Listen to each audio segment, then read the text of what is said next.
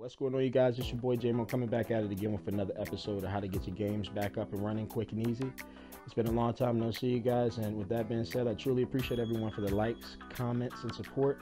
And if you haven't done so already, go ahead and hit that like and subscribe button so you can see any future videos that we have on the way. Again, I truly appreciate everyone, and let's go ahead and jump into this video. All right, you guys, so we are on our ScriptHook V website. If you guys don't have this website, it's going to be in the description below. So you want to go ahead and scroll down. We see that this is today's date, October 27, 2022.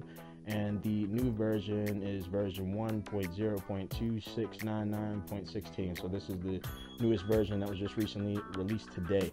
You're going to go ahead and hit that download button. You should have a file that looks similar to this that comes up at that bin folder. This is the folder that we're going to be working out of. Once you have that bin folder open, the next thing that we're going to do is open up our GTA 5 main directory. So we're going to go to our Rockstar Games, GTA 5.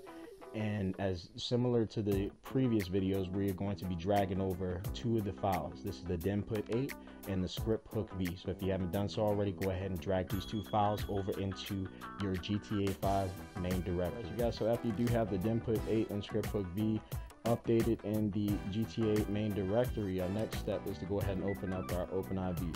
So from here, we're going to go into our mods folder, update RPF, common data. And if you scroll down to the bottom here, you're going to see your game config. You can turn that edit mode on. You'll click yes, and then go ahead and drag your most updated game config into this folder. Now, with that being said, everything should be updated once you have the demonfoxsoulgun and your ScriptHook V in the main directory, your game config in the OpenIV. Now it's time to see our results.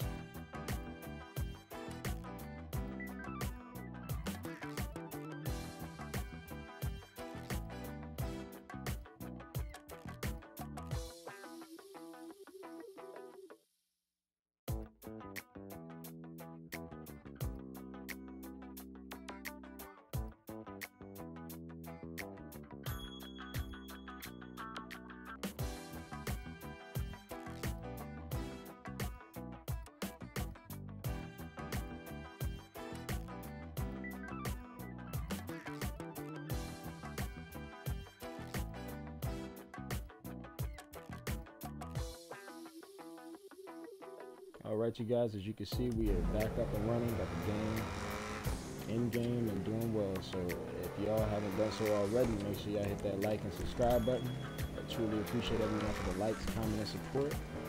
And y'all don't gotta go home, but y'all gotta get up out of here, man. I'll catch y'all in the next video. Appreciate everyone again.